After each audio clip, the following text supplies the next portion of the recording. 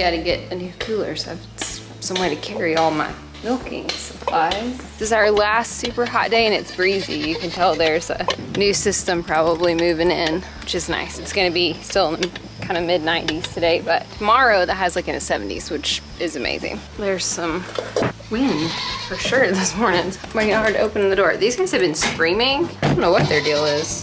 What's your problem? What's your problem? You guys have been yelling. You have been.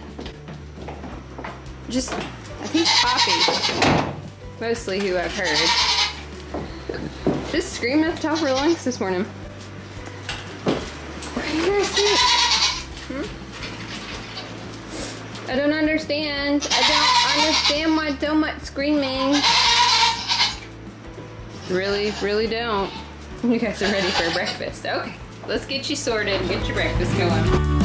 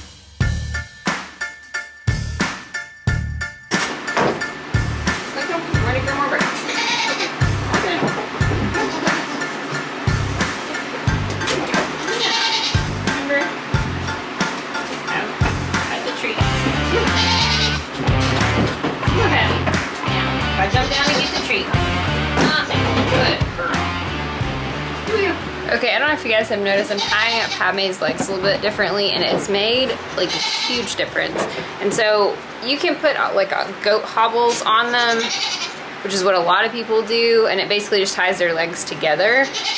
And I've done that before, and my goats jump up and down, so it doesn't really help. And so what I'm doing is tying her leg to the stand, and then I have a hobble that connects both of her legs and then ties the other leg to the stand. And so that way, every time she kicks one leg, it pulls on the other leg. And it has almost completely eliminated her kicking in like 2 or 3 days. It's been really awesome. I've been using those pig treats because I'm out of animal cookies. Didn't have time to go to the store the last couple of days. And they're a little bit more addictive than the animal crackers. And that is where all the bad behavior has come into play, because they want those pig treats, which I think is hysterical. Yeah, is it funny, Link? I think so. Okay, let's get everybody out for the day.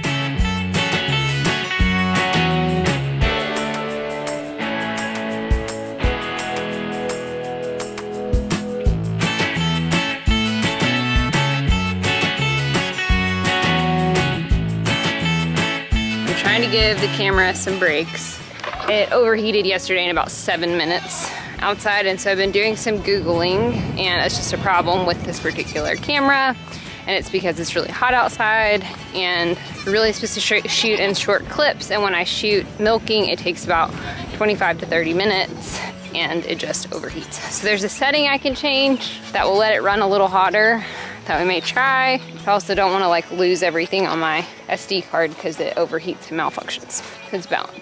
Doing our best, guys. Doing our best. This is the other Halar dress that I got. A little bit worried about this one because it's like has this whole bodysuit underneath it, which makes it a lot thicker.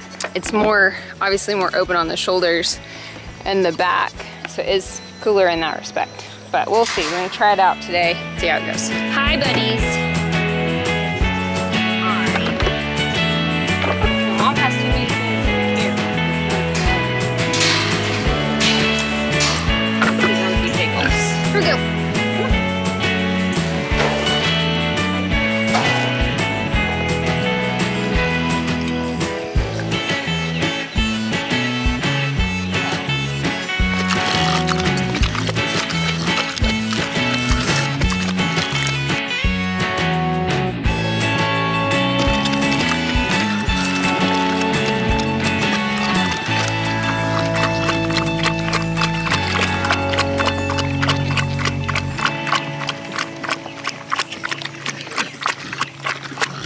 It's funny to me how differently they approach this. Pork chop eats all the food and then drinks the milk. Toonie drinks all the milk and then eats the food.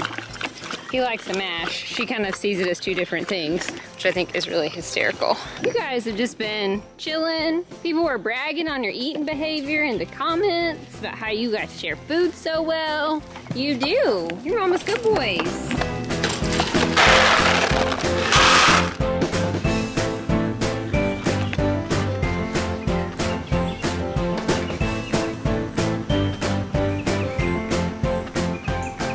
Do you think these dresses would also be really good for swimming? Like if you would prefer to swim in something that had like a little skirt to it?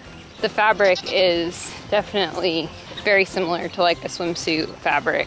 I don't know if it would like hold water, but I don't think it would given how well it repels the sweat. Like I don't feel like it's absorbing my sweat at all. Like it's wicking it away, but I don't feel like it's necessarily holding on to it. It's like a dry fit, so that's pretty positive. Sorry that Monday's video didn't have an evening segment. We went and hung out with my brother and sister-in-law, and they cooked us dinner and saw my nieces and nephew. It's been a while, they just moved. So we got to see their new rental house, and they're building a new house. It's just been a while since we've hung out. So we got to hang out with them a little bit, and so that was why. So let's get these guys out for the day real quick.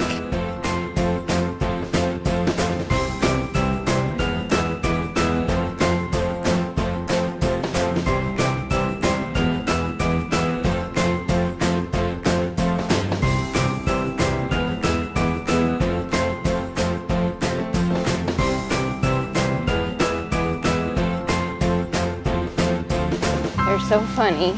Always want to attack all the buckets. Are you guys coming? Thank you guys. I've all been in heat and you've been a little wild. Yeah, there's just been a lot of headbutting. This pasture, after I mowed it the last time, has grown up so well. What do you think, Pepperoni? Are you the king of the spool? King of the spool, Mom. They're coming. The wind's really blowing. They're so funny. No, Pepper. Pepper! Come on, buddy! Come on, bud! He's like, no. I know that you know they're down here, bud. No, Cece's up there. Come on, Days. They're really getting excited about coming out here. I think the shade has a lot to do with what they've done really well about being out here. Happy Father's Day to you guys. It's Father's Day today, it's Sunday, and we're gonna go hang out with my father-in-law, hang out with my dad on Friday, and gonna hang out with him today and get his Father's Day up. You guys excited? Did you just figure out the door was open? Is it fun? Is it fun?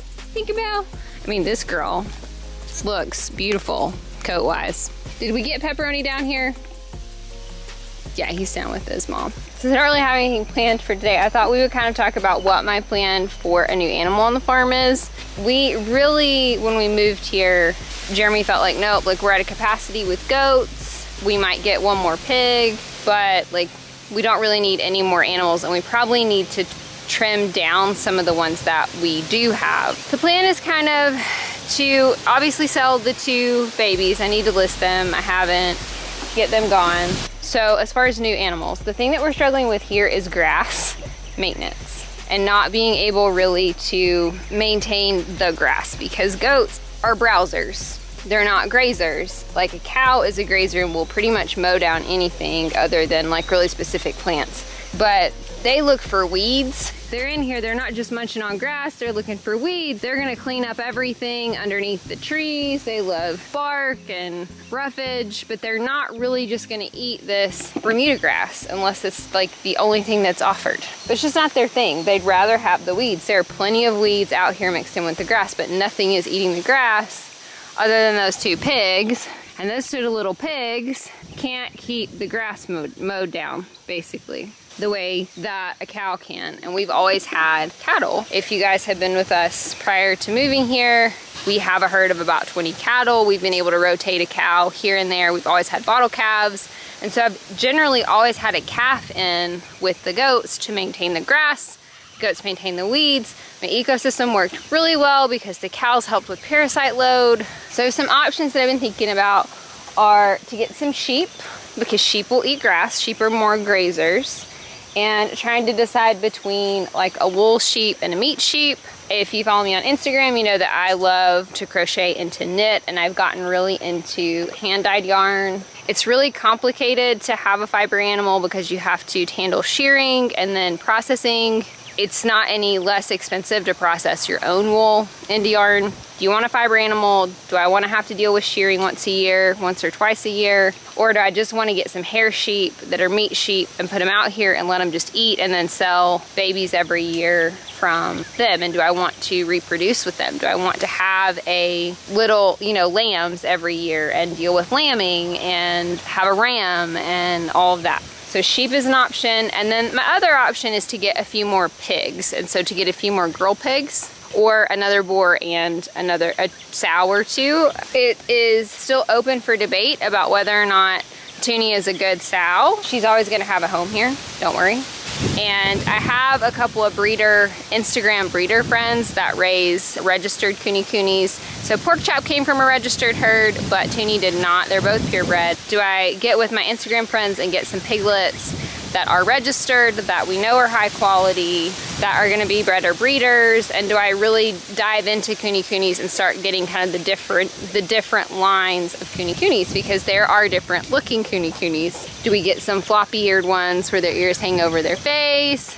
And so that's kind of the other thought, is to just start with another pig and to see if like a better sow and farrowing would go better for us to have piglets, and to start maybe raising them out for butcher here on our farm. Keeping sheep and goats together is kind of a challenge, and so I would probably need to do something where the sheep had a temporary pen with a temporary shelter out here, and in the summer they lived out here in electric net fencing and they're rotational kind of grazing, and then in the winter we pulled them up and put them with the pigs, and we're able to keep them out of the goat mineral because goats need copper and copper is toxic to sheep. So I have another friend here in the area who does both goats, sheep, and cattle, and I need to get with her and see how she does that. So those are my options for new animals.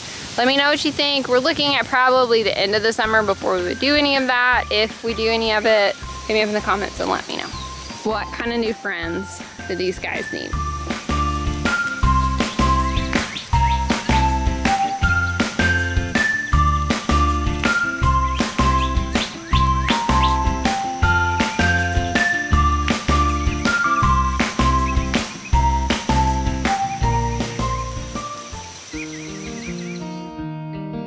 It's bedtime for goats. Goaties. It's supposed to rain tonight and it'll be super cool tomorrow. I'm excited. That means I have to make sure all the doors are closed out here.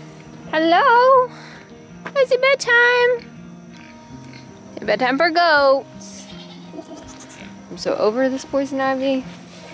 My sweet sister-in-law and brother-in-law brought me some steroid cream that he used last time he had some poison ivy. It's making things better. but it was not fun today. Let's just say that. Hello? It's bedtime for pigs. Oh, Toonie. Toonie, back up. We do not go in the backyard. We don't. Come on, pork chop. Come on. Piggle wiggle bedtime. They're so over me, not bringing them anything. Come on, Toonie, let's go, babe. We'll fill up your water. Let's go fill your water up. Come on. Piggy, piggy, piggies. I am the cutest pig. Mr. Pork Chop. Here he comes. There comes the big pig. And his girlfriend, who's a little bit grumpy, but we still love her. Oh, he's a good pig. Oh, he's a good pig. So Tony is a good pig. And so is Pork Chop. Everybody gets love. Yeah, everybody gets a little loving. Everybody gets a little loving. Tony Pig. See, Pork Chop knows it's night time. Oh, let's rub Pork Chop's belly. Oh, yes. Oh, yes. Oh, are you jelly? Are you jelly? Oh, Pork Chop deserves a belly rub every now and then. He does. He does deserve a belly rub. Look how happy it makes him. He's a happy pig. Hello, jealous kitty cat. Hello, we'll get you some cat treats. Go up to the house. Goodness, animals. Y'all are so dramatic. Oh, I did want to ask you guys a question. Other than new animal farm question. We just booked a vacation here at the end of the summer in a few weeks, month or so. And we're going to like the mid-coast in Maine for like 4 days. Are any of you northeastern people things that we should do while we're in Maine? I have a college friend that is from Portland. She gave me some tips. Is there any Mainers out there that have some tips, or people from the Northeast? There's some fun things that we should do. We're flying into New Hampshire and we're spending a day in Boston and then we're driving up. Anything, let us know. All right, goobers. We'll put my goobers to bed.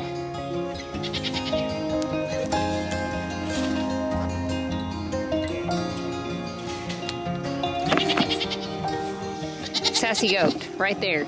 This one, full of sass. Also this one. It's been wild, like the last 2 weeks. Just fighting each other, headbutting everybody. You have been, see? And you're normally one of my tweet girls. I'm on you, on the other hand. Always a little ornery, but like more so. I don't know. She is looking like incrementally better with the copper and the wormer.